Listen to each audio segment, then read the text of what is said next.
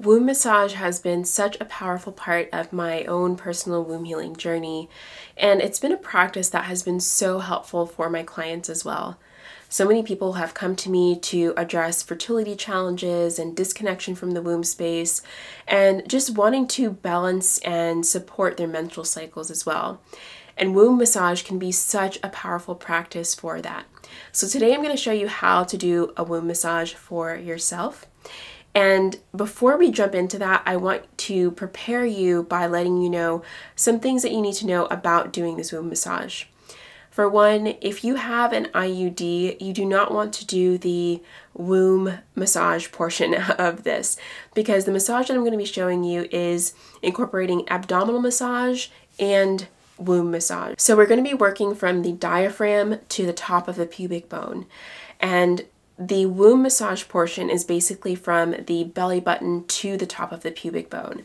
And if you have an IUD, you do not want to do the womb massage practice on the womb aspect of it.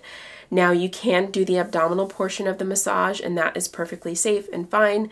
But again, you want to avoid that if you want to avoid the womb portion if you have an IUD. Now, before you do any kind of abdominal or womb massage, you of course want to make sure that you're not just coming out of a surgery or anything like that. If you have done a surgery recently, you definitely want to talk to your doctor about doing this kind of massage. I am not a doctor. I am a womb health practitioner. I am an herbalist, and I'm someone who learned this practice from my teachers, Shelley Torgove and Doña Maria. So I learned this in Denver, Colorado, and I also spent a lot of time in the Yucatan studying with a Mayan midwife, Doña Maria, who taught us this tradition that was passed down for many, many generations in her lineage. What you'll need for this massage is just a massage oil. You may also want to have a towel nearby, something that is not super precious. So maybe if you have a towel that has like some bleach stains on it or something like that, something where you'll feel comfortable like getting some oil on it. And you'll want to put a towel underneath you just in case any oil drips. And otherwise, that's all you need to get started with this womb massage. So times when you don't want to do the womb massage are if you are having heavy periods. You don't want to do the womb massage right before you start your period. You can do it after, you can do it in other phases of your cycle, but the latter part of the luteal phase of your cycle is a time when you would not want to do the womb massage, because this can facilitate movement. It helps to release stagnation, and that's really helpful and really important, because a lot of times the physical aspects of what people could be experiencing in the womb space when it comes to fibroids and cysts and endometriosis and those kinds of things, those are conditions of stagnation, and womb massage helps to release stagnation. So if you're someone who has heavy bleeding, then you want to avoid doing this massage in, I would say, about 5 days before your period starts. Now, if you are pregnant, then you definitely don't want to be doing this massage. If you're trying to get pregnant, then you don't want to do this massage after ovulation. If you are trying to get pregnant, this is a really powerful tool and practice that you can work with to help you get pregnant. But once ovulation happens, then you want to lay off of the massage until you find out if you have conceived or not. Now, those are some of the precautions about doing this massage. Now, some of the benefits of this massage. Again, it helps to release that stagnation in the womb space. It can also help to connect us to the womb space and connect us to our creative center, our sacral energy. This is our creative power. If you think about the womb space, this is where we can grow a baby. This is where we are connected to our sexuality, and our sexuality is also very much about our creativity and the lives that we're creating for ourselves. And all of that is really important if you're experiencing any kind of blockages in how you're showing up in life. in your creativity, in your sexuality, if you've experienced any kind of sexual trauma. Womb massage is really helpful because you're getting to activate this center without having to touch parts of yourself that may still be triggered by touch, by physical touch. And this can help to work you up to the point where you can work with something like a obsidian yoni wand or something like this. So this practice is something that I would recommend, or I recommend to my clients to do, I would say like 3 nights a week if you really want to be consistent with it. Womb massage can help to bring the uterus back to a center. So sometimes the womb is, or the uterus I should say, is tilted to the left or to the right. And womb massage can help you recenter your uterus. So let's go ahead and jump into the practice, and I'll explain to you how to do this womb massage for yourself. We will start the massage by just connecting to the womb space. So go ahead and get some of your massage oil and put some of that into your hands. I use about a quarter-sized amount, but you can use whatever amount you need. This oil is ginger and calendula infused for improved circulation and softening. And to open up the massage, you are going to massage going down the left and up the right. And this is the direction that supports digestion the most.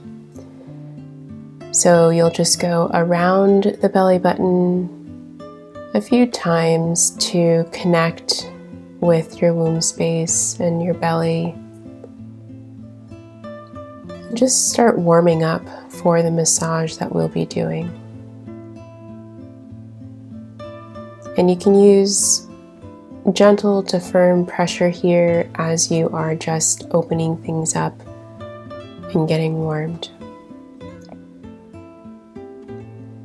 So the next thing we're going to do is check the type. And to do that, you will be putting your hands, your fingers into the center of your belly button. And you'll be checking to see if there is a pulse that's jumping back up at you. So press down in the center and wait until you feel a pulse. And you may notice that it's maybe off center, so maybe try moving up a little bit from the center of your belly button, down a little bit, or to either side, and press firmly until you start to feel a pulse. Now, if you don't feel any pulse jumping back at you, that is okay, or if your pulse is not in the center, that's okay as well. The more you do this massage, the more circulation you'll have in your abdominal region, and eventually you will start to feel that pulse jumping back at you when you check your type. Now, if you notice that your pulse is off center, maybe it's up a little bit or to the side, then you'll want to massage it back to the center as best you can, and just using a few strokes to help support the body in moving that big pulse and that energetic center back to your belly button. So here you'll see me moving from the diaphragm down to my belly button in order to help pull the pulse that's a little bit above my belly button back down to the center.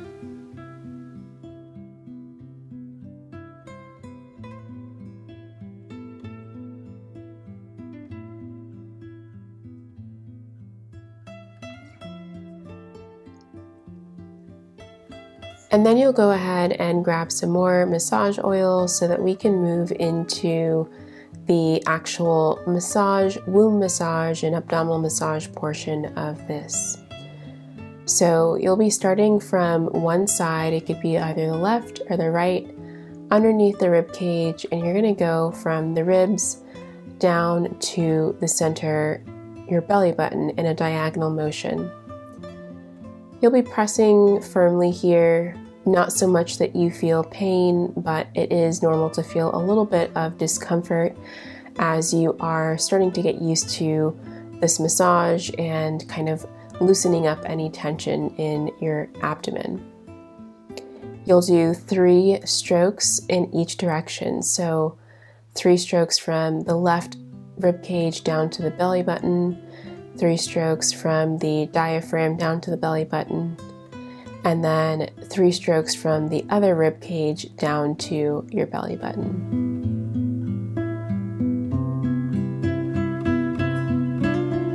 And you can do this about 3 times. So basically that would mean that each section would get 9 strokes in total. And so you'll see me here just repeating that sequence again, going from the side down to the center, the middle down to the center, and then the other side down to the center. And the point of this is to bring your energy back to your energetic center, and also just to massage the internal organs of your body. And then you'll see me kind of pulling from the sides into the center of the body. And this is again to just massage the internal organs and also support digestion.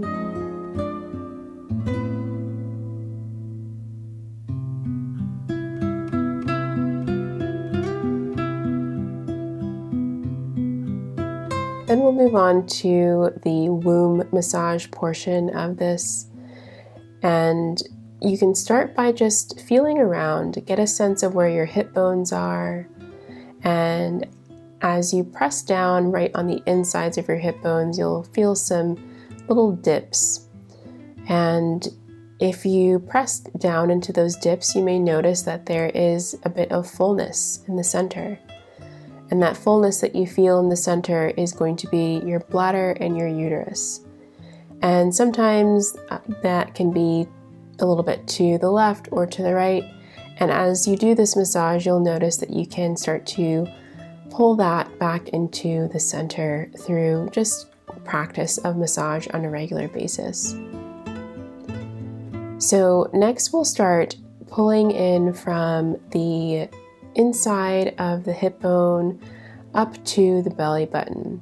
And we will be reflecting what we did with the abdominal massage in the womb portion of the massage. Pulling from the inside of the hip bone up to the center, your belly button, in a diagonal motion, pressing down pretty firmly. And again, you don't want to feel any pain, but it is normal to feel some discomfort. And you'll do basically a repeat of what we did for the abdominal portion by doing 3 strokes from the inside of one hip bone, 3 strokes from the top of the pubic bone to the belly button.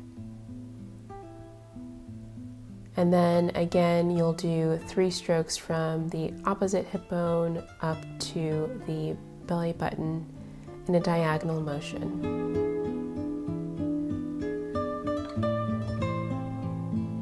Then you can repeat this a couple more times, just like you did with the abdominal portion. So 3 sets of this motion will give you 9 strokes for each section.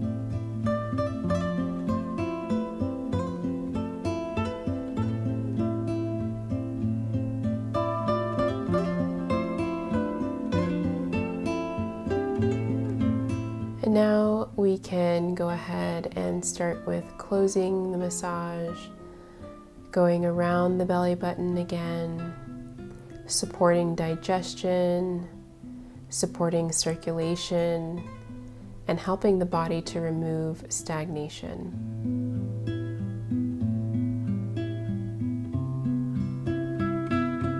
Here I'm just repeating the womb portion of the massage one more time to further support the uterus and its positioning.